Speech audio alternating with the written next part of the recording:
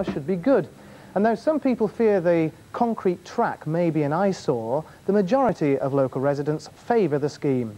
Prototype cars are running on a test track and the necessary legislation is currently going through Parliament. To attempt to cut the first sod with that machine.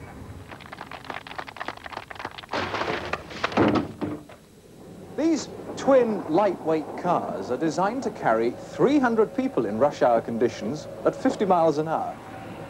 Many people believe that here on Tyneside is a pattern for public transportation which could be successfully copied elsewhere.